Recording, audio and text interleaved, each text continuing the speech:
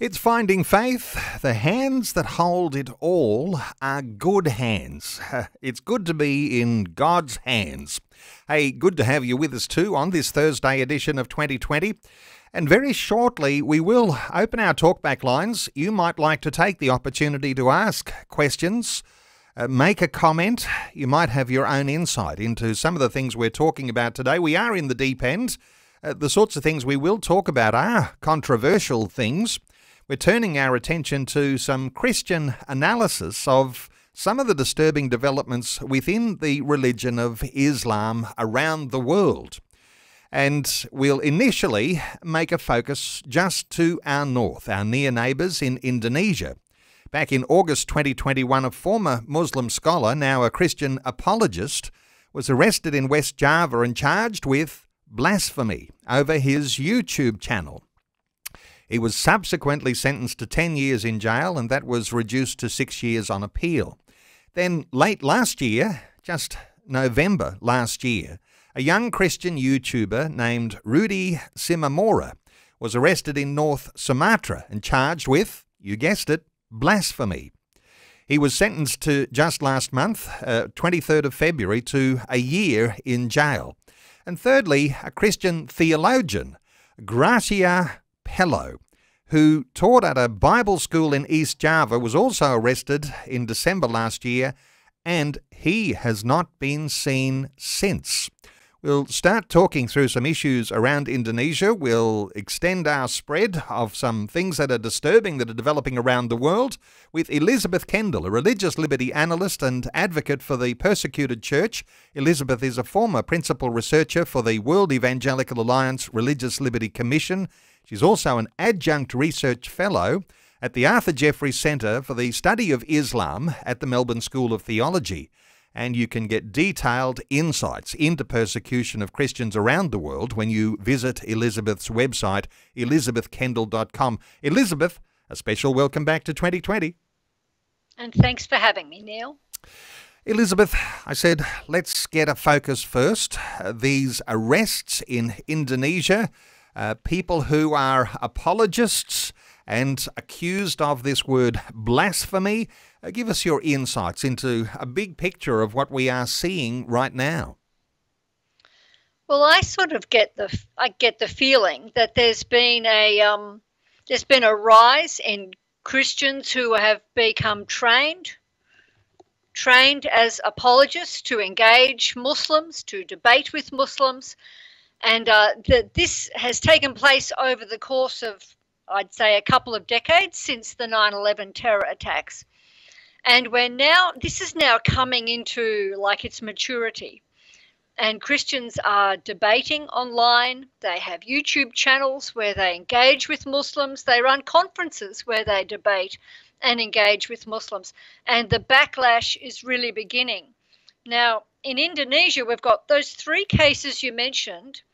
They're quite different in some respects. The first one of Muhammad Qais, he was an Islamic scholar, taught in an Islamic school, and when he became a Christian in 2014 and was baptized, he realized that he had a lot of skills up his sleeve already and a lot of knowledge.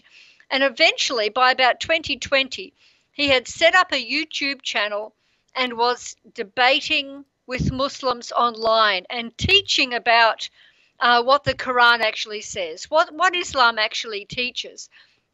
And eventually, Muslim scholars in Indonesia said, right, we're getting rid of this guy, and they charged him with blasphemy and arrested him.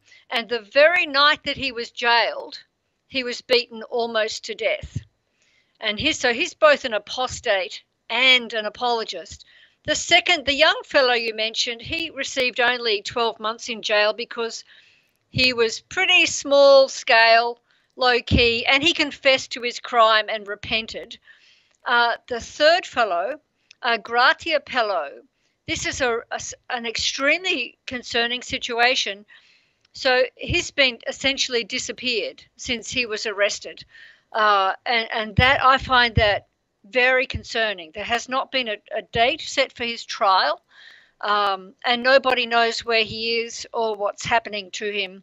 He's a theologian and an apologist. He's Coptic Orthodox. He has an enormous understanding of Islam and Arabic and Christianity, a Christian theologian. He ran a YouTube channel on apologetics, and he's been arrested and disappeared. I'm very concerned about his well-being. As you say, you can date this back to 9/11. So we're going back just over 20 years. And so 20 years of developing scholarship, because up until 9/11, there would be a lot of Christian scholars who hadn't necessarily given their attention to how you face the challenge of Islam, because Islam wasn't necessarily anything to be super concerned about. But all of a sudden 9/11 came, and then there's this development, almost an outpouring of people who are interested in how you as a Christian answer Islam. And I mentioned you've got your connections there at the Melbourne School of Theology, and that's been something that's been very significant over this past decade. This is something that Australians have taken an interest in, and I assume that all around the world people have become interested in understanding the Christian response to Islam. That's not always well received. What are your thoughts here in this rise of interest in Christians being able to answer Islam? Well, I really welcome it. I would say that there is a before and after 9/11. So like if I go back into like my university days, like the pre-9/11 days, people would go to university and they would come in contact with like navigators and Campus Crusade and evangelistic groups. After 9/11, we see the rise of, this is when like people like Dawkins and Hitchens speak out strongly against religion. You know, God is bad. Religion poisons everything. That becomes the narrative. And all of a sudden there's an awakening of the need for Christian apologetics.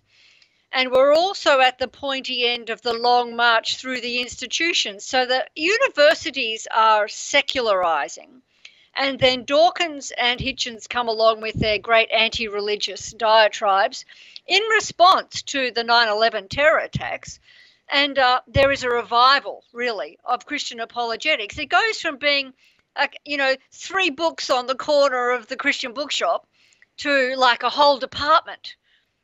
It really starts. And of course, the other thing that happens is that a lot of Christians, just as you said, go, oh my goodness, I don't understand Islam. And I know Christian theologians and pastors who have got their PhDs now through the Arthur Jeffrey Centre at Melbourne School of Theology, that's what started their interest. It was the 9/11 terror attacks, and they realised, oh my goodness, I need to understand Islam. They went back to study, and 10 years down the track, by 2012, we've got like this generation of trained apologists coming of age who are debating Islam very, very effectively. And everyone has access to what they are teaching, because in a day, a digital age, social media and YouTube, you can spend your whole night just going from clip to clip, and you can find all sorts of things where people are talking about Islam, talking about Christian apologetics. This digital age of YouTube, this is actually... Is this making the problem worse? Is it making Christian persecution worse? This is an age, isn't it, of perhaps a deepening fundamentalism in Islam, and they won't be taking these sorts of things lightly. Well, that's right. And this is what people need to understand, that it all goes together. So we've got this situation now where, because of the internet, because you can put your conferences up online, you can actually go online and watch a conference on Christian apologetics, and you can watch people like Jay Smith and Andy Bannister and other people, or the Australian Mark Dury teaching on Islam, teaching about apologetics, and you can learn a lot, and people can pick it up all over the world.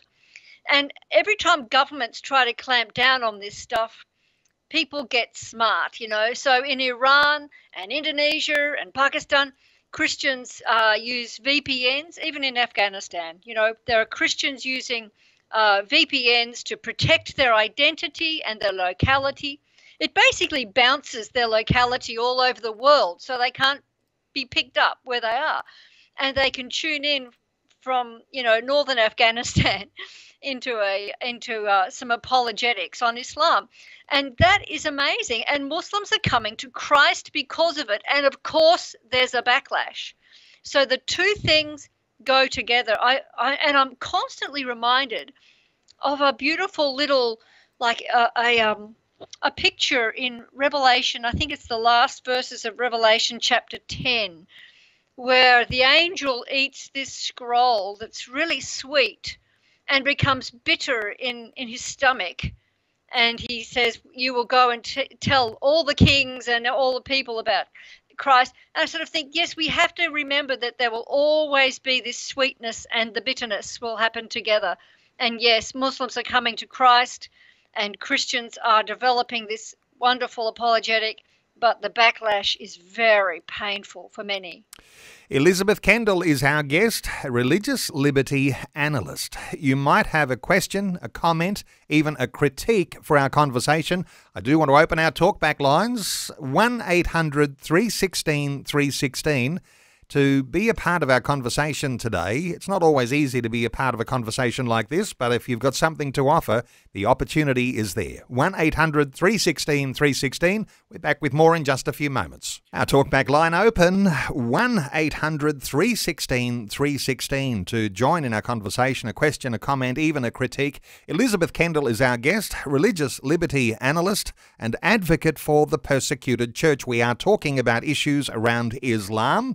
Elizabeth, out of the three of those identities we've been talking about, there might be some listeners who would be saying, what is it that these people are saying that is so controversial that they would be arrested, convicted and jailed, or even in one of those cases, never to be seen again? If we're taking, say, Gratia Pello, for example, what would have gotten him into trouble? Well, his YouTube had become very popular. So he's got like 51,000 followers, mostly in Indonesia, which was causing a great deal of concern for a lot of, Islamic scholars. They don't like this sort of thing.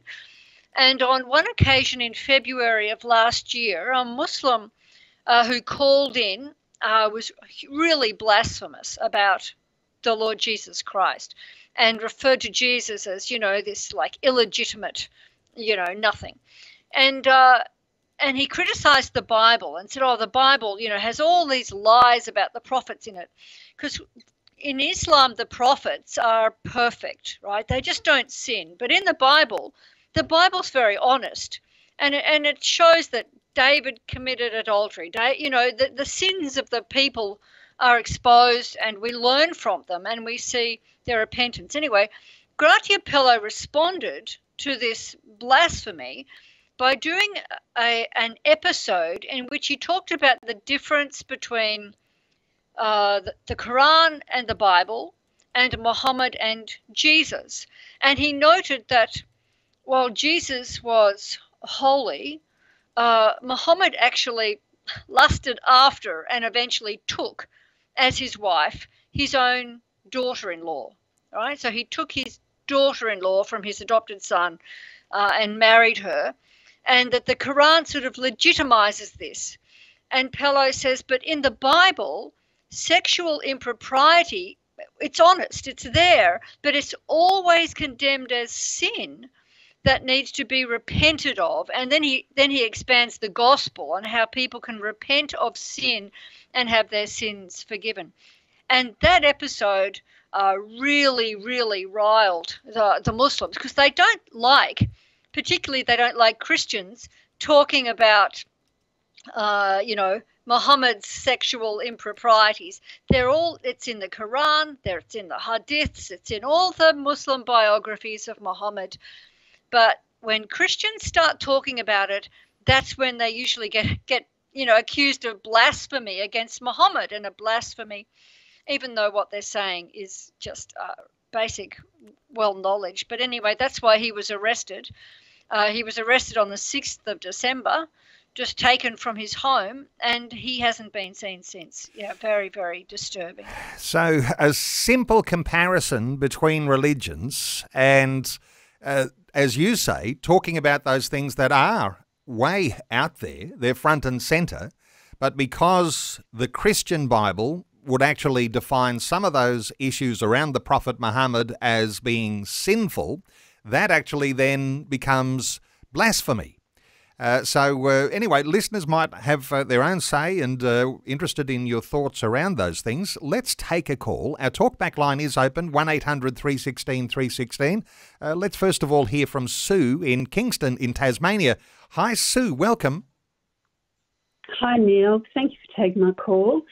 Look, it's a wonderful discussion you're having, but it really deeply concerns me because clearly there's only one creator, there's one God.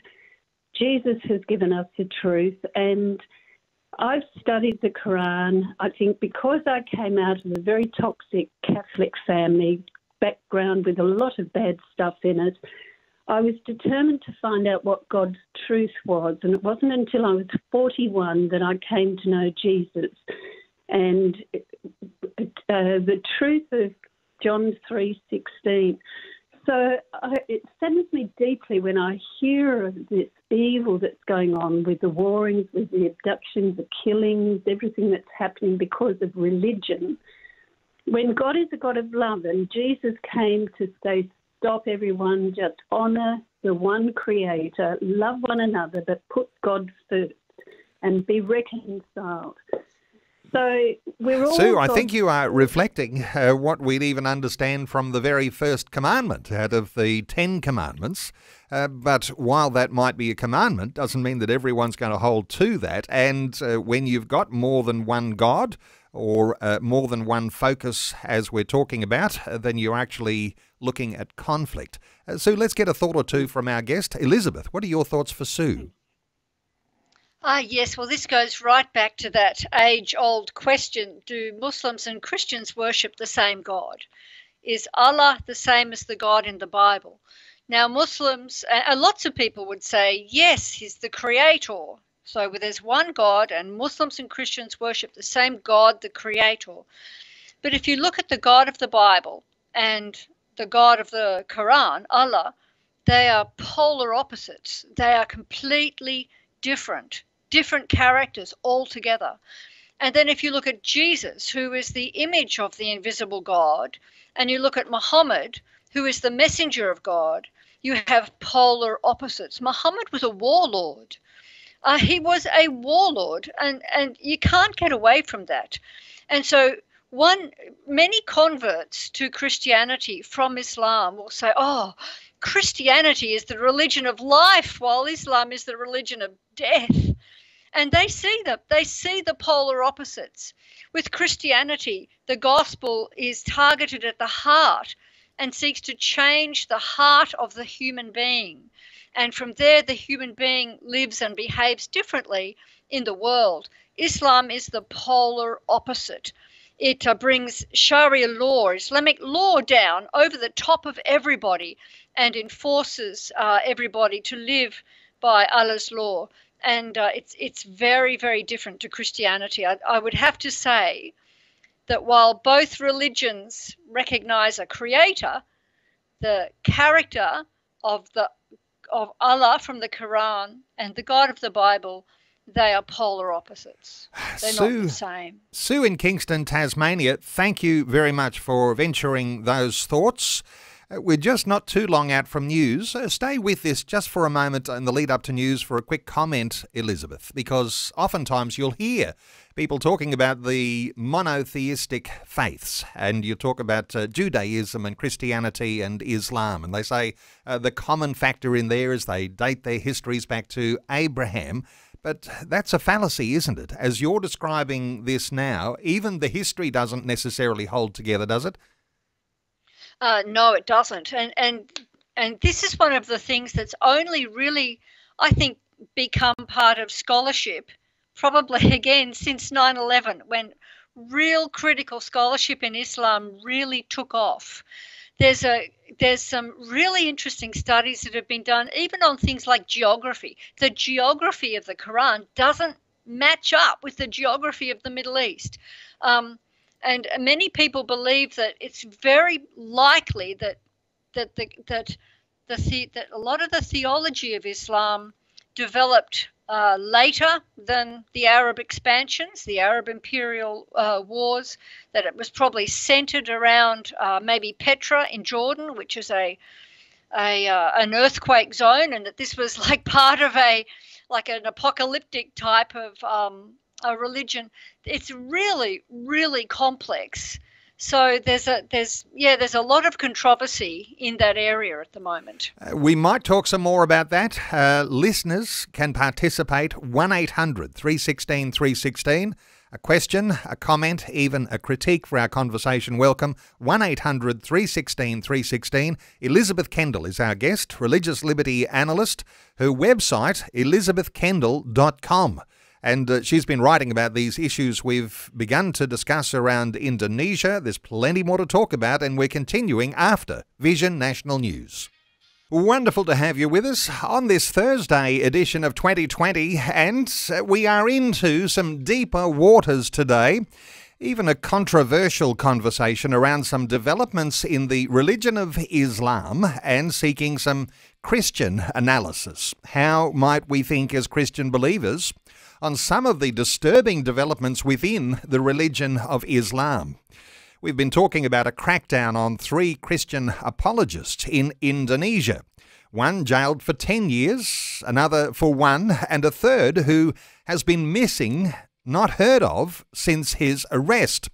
And there are more incidents that might indicate a deepening fundamentalism in Indonesia and, of course, in other nations around the world. We'll give some attention to that with our special guest, Elizabeth Kendal, a religious liberty analyst and advocate for the persecuted church. Elizabeth is a former principal researcher for the World Evangelical Alliance Religious Liberty Commission. She is the author of a number of books, one called Turn Back the Battle, Isaiah Speaks to Christians Today, another one, After Saturday Comes Sunday, Understanding the Christian Crisis in the Middle East. Our talkback line is open on 1-800-316-316. Elizabeth, want to talk about some other issues as well, but perhaps we'll take a caller who's been waiting patiently before we move into those areas. Let's take a call from Alison in Doughboy in Queensland. Hi, Alison. Thanks so much for waiting patiently. What are your thoughts?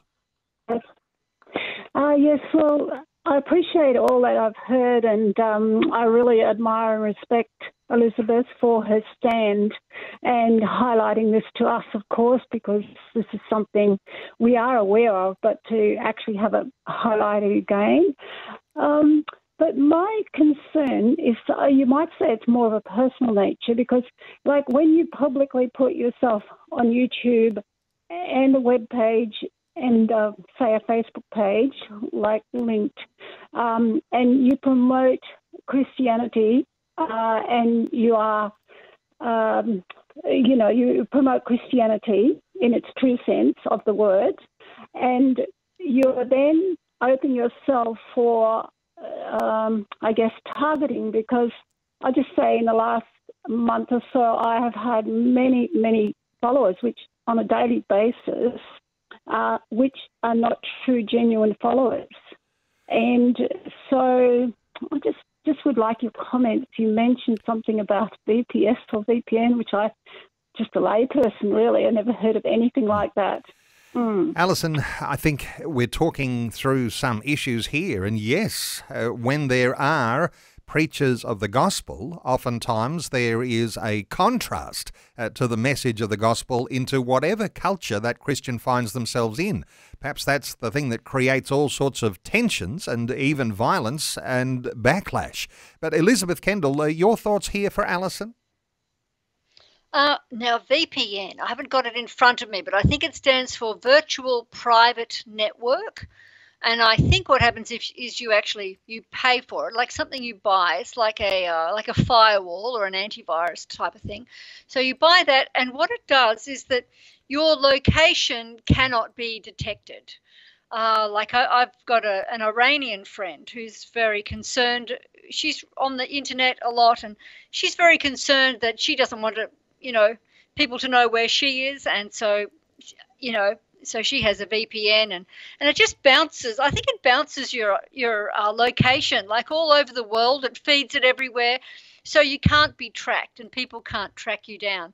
But I only know about it. I don't use one, so I can't really have much to say about that. Okay. Alison, thank you so much for your call. Did you have something further to add, Alison? No, just to thank you, and God bless you. Okay, Alison. Thank you. 1-800-316-316 to join in our conversation. We'll take some more calls in just a few moments. Let's come back to Indonesia, because if we're hearing these disturbing developments of Christians being arrested, imprisoned, or even disappearing, we might be concerned about whether there is a rise of some intolerant fundamentalism and whether that's coming from the government.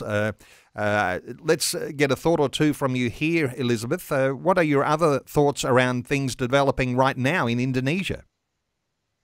Well, fundamentalist Islam is growing in Indonesia, and this is because of decades of work, mostly by Saudi Arabia and the Saudi clerics, to spread their intolerant Wahhabi ideology. So Wahhabi Islam is Sunni Islam in the vein of their of the religious reformer Al-Wahhab.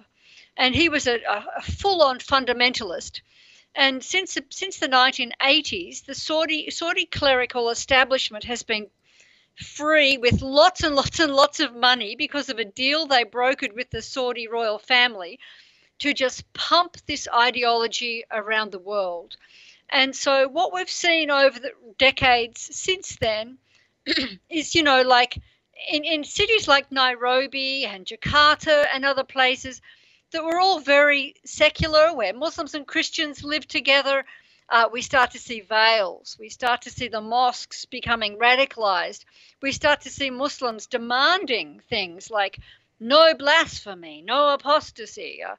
And we start to see the growth of radicalization. It hasn't happened overnight. It's been happening for the last, 3 decades plus. But all of a sudden, you sort of reach the pointy end, and it falls upon you, and you think, oh my goodness. The situation in Indonesia became very clear at the last presidential election, where I think that was like 2019, I think, when President Joko Widodo was forced to take his vice president, was a leading Islamic cleric from one of the largest Islamic bodies in the country. Now, this is Joko Widodo sort of made his name from being, open and tolerant. When he was the governor of Jakarta, he had a Christian deputy governor named Ahok, a Chinese Christian, but he's been forced into this position now where he actually had to get elected, have an Islamic leader, a fundamentalist Islamic leader as his deputy. And there's every evidence now that the next election, which is only next year, so we're already like in election year mode, is going to be even more filled with like Islamic popularism. To get votes, and it's very, very concerning. The trends in Indonesia are concerning. And the way these things look, when you apply them to the real world's news headlines, there's a controversy, as I understand it, now developing around whether an Israeli soccer team under 20s will be able to play in Indonesia. Just very quickly on that, that's a story that's developing now, isn't it? It is developing just now. So basically, I think Indonesia won the rights to host and I might not be 100% right with how this is all falling together, but to host the under-20s FIFA World Cup soccer, or to host some matches anyway. And those matches were going to be in Bali. And when the Israeli team qualified, the the head of like Indonesian soccer or whatever in Bali said, oh, we can't possibly have an Israeli team here in Bali. There's no way we could guarantee their security. In other words, they would be expecting Islamic rioting. Could be a problem. And then the Islamic organizations came forward and said, we can't have an Israeli team here because we don't have diplomatic relations with Israel. You know, we're pro-Palestinian. No Israeli team can come to Indonesia until there is an independent Palestinian state. And of course, this puts the whole hosting of the under 20s FIFA Soccer World Cup in doubt. And so President Joko Widodo is running around trying to fix it and not lose the thing. But that that shows you how Islam is politicized and how radicalized things are becoming there. Let's take some more calls, and let's be mindful. We'll try and be brief with the calls and brief with responses, but let's take a call. Mike is in Tasmania. Hi, Mike. Welcome. Hi there. Look, about VPN, if you Google Nord VPN, N-O-R-D VPN, you'll get some information about a VPN. Okay. Thank you very much. We'll take that as a comment there for anyone who wants to remain a little bit more anonymous and so people can't track you down easily if you are saying controversial things on the internet. Let's take another call. An anonymous caller calling in from Queensland. Hello. Welcome along. Hi, Neil. Hi, Elizabeth. I've just got a question. I hope it's relevant to the conversation. My children attend a Christian school, and at the start of this year, there's been a Muslim family who's come to the school, and one of my children's in upper primary, and there's a son in his grade. My question is how, I know we're obviously to love people, and I've encouraged all my children to do that. I suppose, what resources or what things can you recommend in terms of helping my son in particular decide at this really, I suppose, pivotal age about what the right thing to do is in this circumstance? Because, I mean, he doesn't understand a lot of the differences between Islam and Christianity because of his age and because we don't study the Quran. I just wondered if you could point me in the direction just to equip myself and our family in terms of navigating these challenges. That is a really wonderful question, because a lot of Christian schools will enrol families that come from different religious backgrounds, and the Christian school will see that as an opportunity to have an embrace of different families from different religious backgrounds. But the presence of that different religious family creates all sorts of issues around the people who are a part of that Christian school and what they're learning in a Christian context. Your thoughts here, Elizabeth, for our caller? Yes, that's really interesting, because my daughter went to a Christian school that had a number of Muslim families there, and you know, the Muslim families are just like quite a lot of even like atheistic families that are out there that want their children to have good values. And they're looking at the state system and they're thinking, okay, well, at least the Christians believe in, you know, like sexual fidelity, and they worship God, and they have, you know, a lot of sort of attitudes that we share, and they just will not send their children to the state school, into the state school system. And it's a wonderful opportunity for us to show love and to have an influence in these families' lives. I hope you find this really encouraging, but I attended an Islamic apologetics conference. It was pre-COVID at the Melbourne School of Theology with some of our top apologists. Richard Schumack and Andy Bannister came out from the UK. Mark Dury was speaking. It was pretty heavy. It was a pretty heavy full day. We got a big, you know, spiral bound thing of all this stuff, and we talked, and there were so many questions, and it was just, and someone asked right at the end, he said, look, how do I remember all this stuff? There's just so much. He said, you know, there's so much to read, there's so much to remember. And Richard Schumack said, look, you can take all this apologetics, it's fine, but stick it in your back pocket, he said. He said 99% of Muslims who come to faith in Jesus Christ do so because a Christian has loved them. They have befriended them and loved them. And they find that just completely radical. And I think if we are just loving, we are friends, we are kind, we are followers of Jesus, we don't hide who we are, and we love them because we're followers of Jesus. We are generous because we're followers of Jesus. Husbands love their wives because they're followers of Jesus. Parents love their children and don't frustrate them and exasperate them, as the Bible says, because we are followers of Jesus. We love our neighbors because we are followers of Jesus. And we open ourselves up to conversations that are usually can be very straightforward. I think can be really helpful, just to go to your local Christian bookshop and find just a really simple book. It doesn't need to be, 1,000 pages of apologetics, just a simple book that will give you some understanding from a Christian perspective of what Islam says and how it differs from Christianity.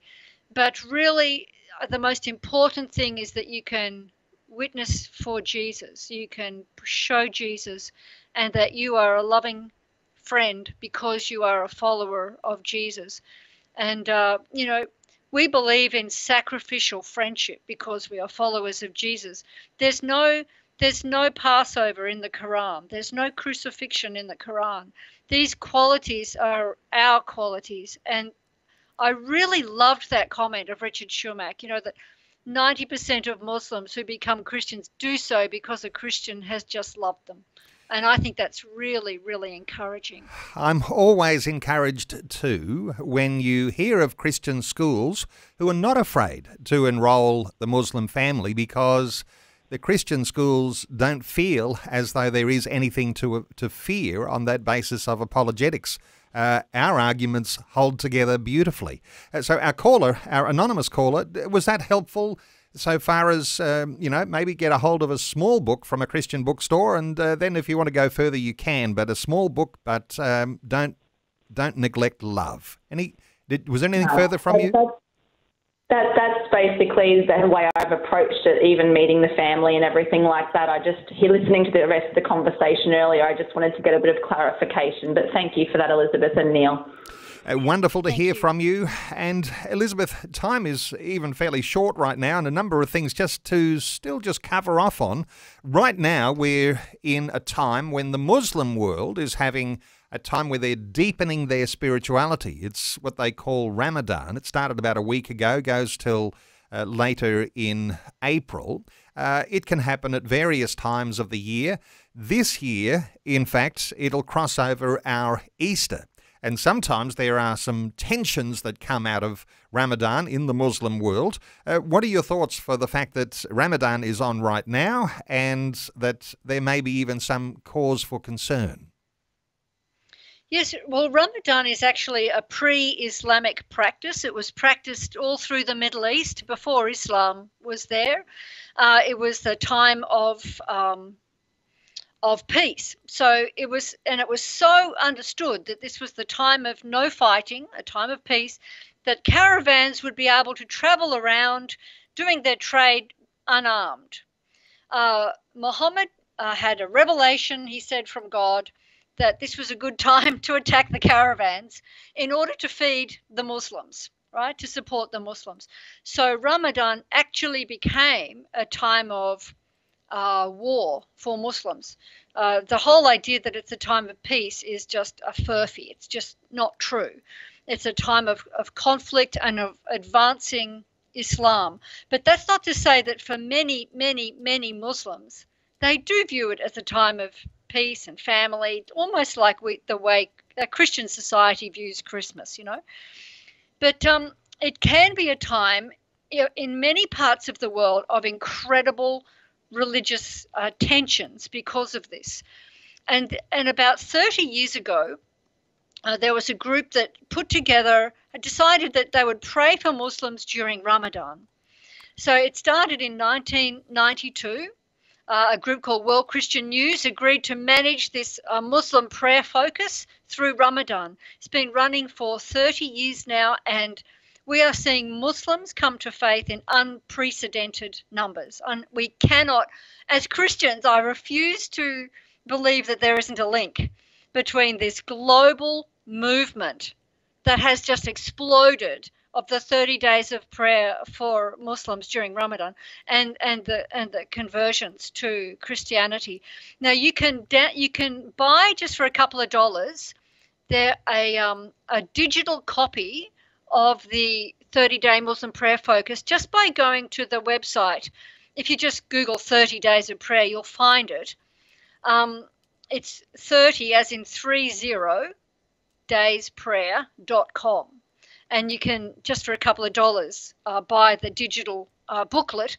Otherwise, most Christian bookshops will have a hard copy, which is a lovely thing to have, beautifully illustrated, and you can keep it in your hands and use it during your prayer time.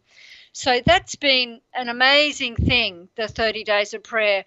And and we need to be praying for Christians too, especially in some very tense places like Pakistan, and other places like Indonesia, where there's a lot of tension between Muslims and Christians, a lot of growing Islamization, because this Ramadan can be a very tense time.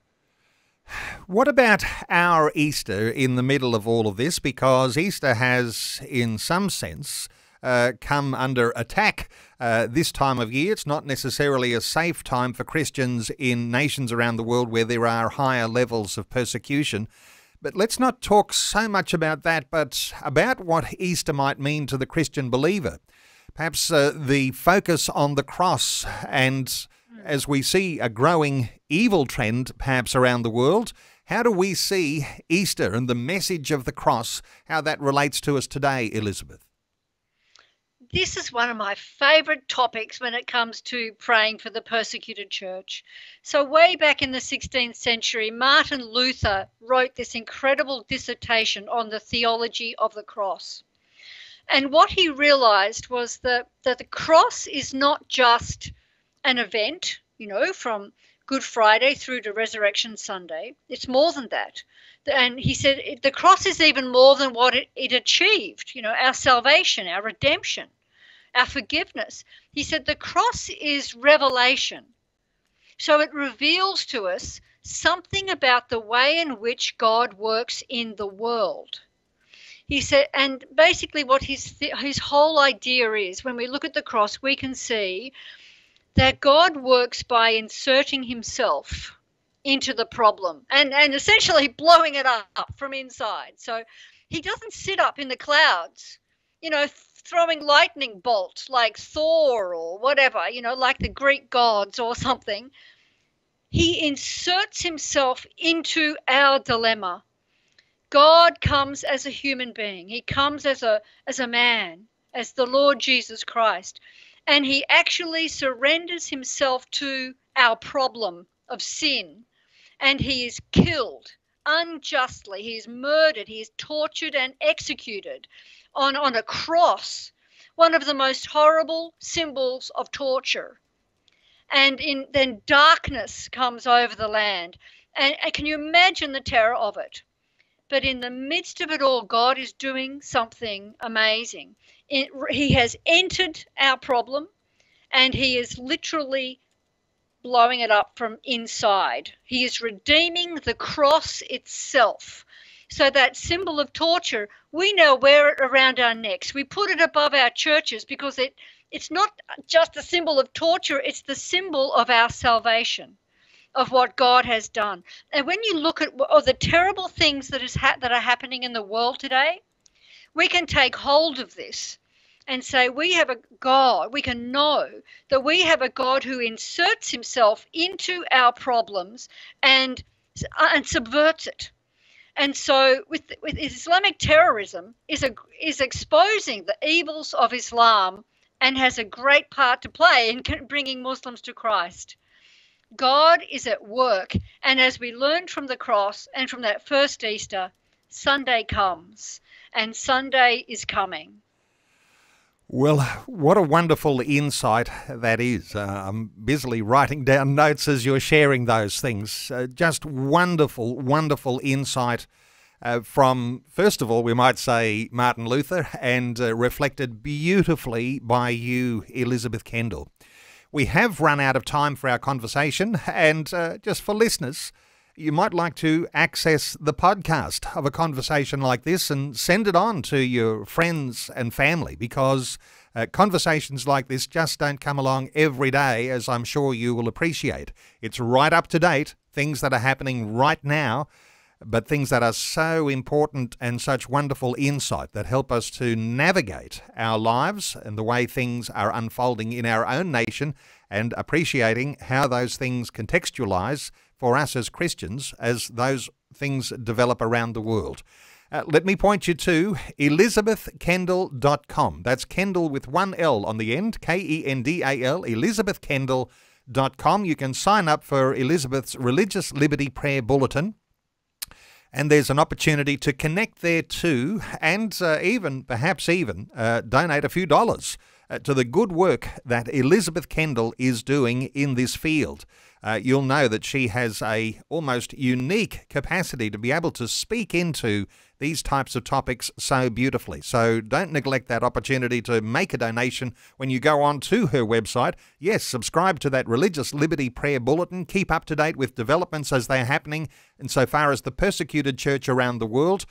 For those listeners who might be a little younger, potentially, you can follow Elizabeth on Instagram too. She's got an Instagram site, and those sorts of issues that she likes to keep informed about, because there are generations that are growing up now that need to have access to the sorts of things that Elizabeth is so very able to communicate beautifully. Elizabeth Kendal, thank you so much for taking some time to share your thoughts and your heart with us today on 2020. And thanks again, Neil, for having me.